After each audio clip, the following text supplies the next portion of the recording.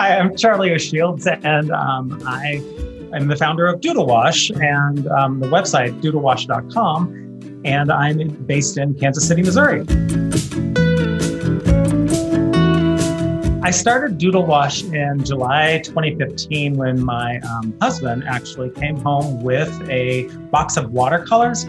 It was on a 4th of July weekend, so we didn't have much to do, and he started playing with the watercolors. And when I saw him do it, it just looked really fun. So I wanted to try it. And so I did, and I painted a tree. It was not an amazing tree.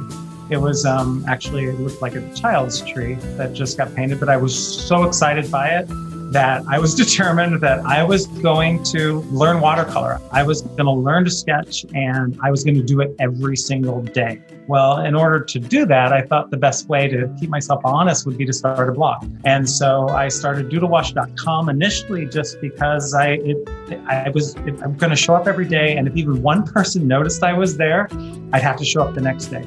And it worked. There was an onus for me to actually show up each day. And that was the real reason why I started and when I started. Doodlewash is kind of a community project. It's my side project that I do. I don't really look at it as a business that I'm trying to, grow as a business. I'm always just trying to grow community, meet new artists, and be inspired. I featured over 600 artists working in watercolor on Doodlewash, and through the wonderful WordPress tools that I somehow managed to figure out and add myself, I was able to add community features so I could actually share what my ultimate goal was I wouldn't say community because that just sounds like like a social thing, and things. What I would say is I built a playhouse. As Doodlewash continued to grow, and honestly, I kept adding more features, right? So I would keep adding, there'd be the plugins suddenly were available. They weren't initially when I started my blog on WordPress.com, but then they were available. And I picked them up. I was literally the first to sign up, I think, if not like the second, because it was the second it was available, I did it. And then I started playing and trying things. And the truth is, it was all experimental at the time. Even in the WordPress.com platform, it just started. So the customer support was lovely with me through all of my screaming and gnashing of teeth and what happened to my site, even if it was something I did, which it mostly was most of the time. So I used very vetted plugins and stacked them and kind of have been working on that stack over and over, and getting rid of some, putting some back in, and to make sure that I've got ones that are continually being updated, ones that are really strong. Having all those features and having it run smoothly means that I actually get to focus on what I've always done. I still have to answer to the community, but that's the fun part. And I still make an illustration each and every day.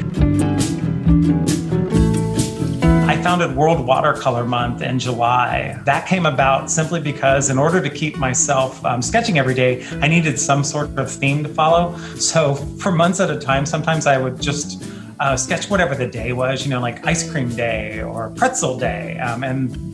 Just name anything, there's a day for it, trust me. What they didn't have, though, was anything for watercolor. There wasn't a watercolor day. And then when I was going to try to found a day, I thought that wasn't enough. So, of course, it was an entire month. So every July, we all come together. I say we because it's really made for the community, again, all over the globe to sketch in watercolor and try to make 31 watercolors in 31 days, if we can. And it's all for charity. It wasn't enough for me to have a community of current artists. I wanted to make darn sure that there was going to be future artists in the world too. So that's something I'm really passionate about, is art education and making sure that we don't just have a lot of artists having fun today, but we hopefully have a future full of them. When I was a kid, it's like I wanted just a fun place for everyone to come play together. And that's really what I think Doodlewash is. I think that's what it's become. It's not a business, it's a playground. And it's a heck of a lot of fun.